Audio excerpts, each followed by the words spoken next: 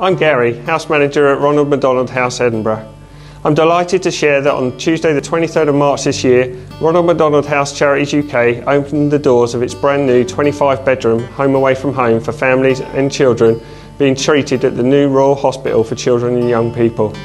For us to provide free accommodation and support to seriously ill children and their families, we rely on the kindness and generosity of others, and this includes our wonderful friends at SpyFox. The plaque displayed in the house kitchen acknowledges the invaluable support we received from SpyFox. The new hobs, microwaves, white goods and dining furniture funded by SpyFox has made this a fully functioning kitchen.